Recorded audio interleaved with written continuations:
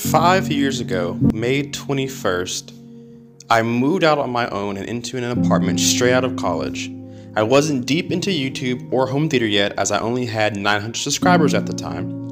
I didn't have a projector screen or acoustic treatment. The couch was a hand-me-down from a friend and the cat was my sister's. I was starting fresh. $400 a month for rent was amazing, and it was the perfect start to being in the real world.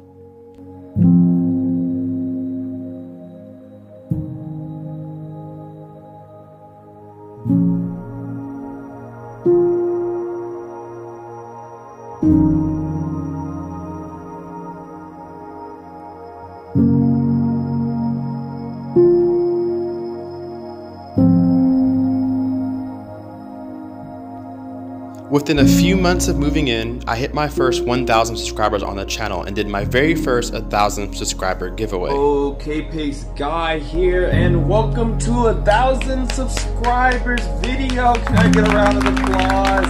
Can I get a hand clapping emojis in the chat? A year later, 2019, everything changed, and I did my first ever home theater tour in this apartment that is now a tradition, and I do it every year.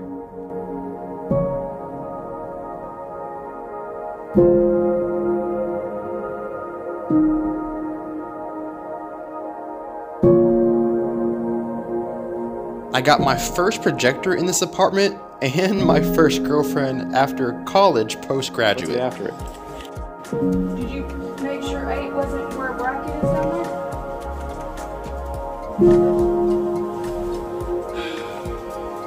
Did you make sure 8 inches is not on a bracket? I bought my first car and started making car audio videos, made some friends and connections on the car audio side, and started going to car audio shows and competitions. Some of my most viewed videos are car audio related. I've brought subscribers over to get demos of my system in this small apartment home theater. It was a tight squeeze, but we had fun. Met some amazing people like them. Over and let you guys listen to it and then tell me what you think, all right?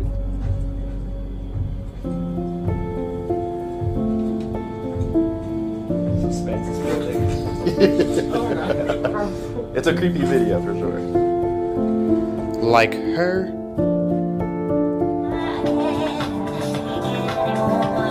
25 seconds, it's up. Okay. Malaya, can you please tell our audience? Like him. Obviously far closer. And so there's two things you have to do. One is turn it down. First and foremost, this level is a lot lower than almost every speaker in here. And like him. And after 5 years living here and 2.5 years of saving up, I'm finally a homeowner and I'm moving out.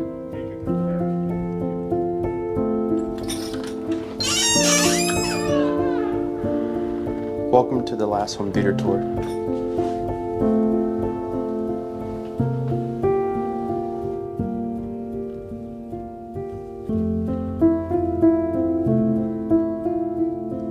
While this home theater wasn't in an ideal space, I did have a lot of fun and learned a lot of things.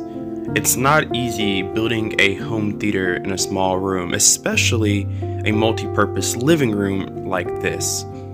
One of the things that I looked for in my new house was to make sure that I could have a dedicated living room, a dedicated gaming room, and a dedicated home theater. I no longer want to have everything in one room. I now have the ability to separate all of my gear. This will be awesome, and I promise you, when we get to the new house, things are going to be even better.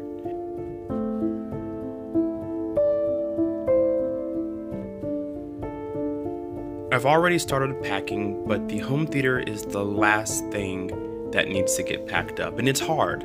It's my safe haven, it's my home, it's where I've met a lot of you guys right here for home theater, so it's hard to think about moving away and packing all my stuff up, but I gotta remember, there's a lot better coming up at the next home that I bet you guys are excited for.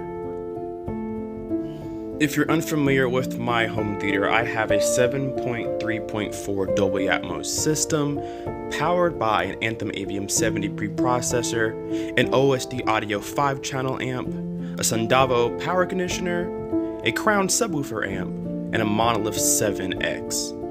My floor speakers are KEF R11s with the matching set, And my Atmos speakers are the SDS Prime Elevations, nice and tidy in the ceiling. Of course, I have my Xbox station that I can't go without either. I have 3 subwoofers in here too. A Rythmik G25HP, a DIY Rythmik G25HP, and then right now I'm currently using a Stark SW12 to kind of fill in the rear bass. And so I'm really excited to move because I get to take all this equipment and put it into a dedicated home theater. That's what I'm most excited for, but I'm really excited to be able to turn it up.